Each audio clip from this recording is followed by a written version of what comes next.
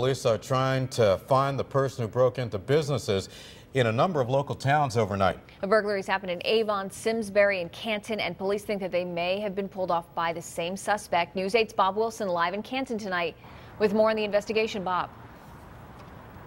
It has been a long day for business owners along Route 44 here. Canton, Avon, Simsbury. Somebody came through, just smashed out their windows, took their everything from laptop computers to cash out of their stores. They've been sweeping up glass. And you can just actually follow the path of the suspect, they believe, because it happened somewhere around middle of the night, somewhere around 2:30. That's when the calls started coming into business owners. As you can see here, the window smashed out in this beauty parlor right here. Next door, the nail salon hit, and that is what it's been like all up and down 44 as businesses have been hit one after the other, from hair salon to nail places to pizza places, and they have been cleaning up the glass, trying to put their shops together.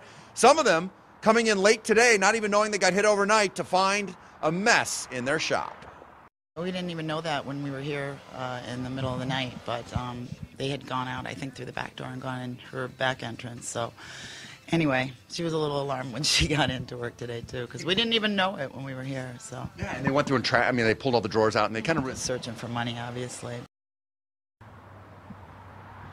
And there was not much money to get in that shop. Some of the shops did have money on hand.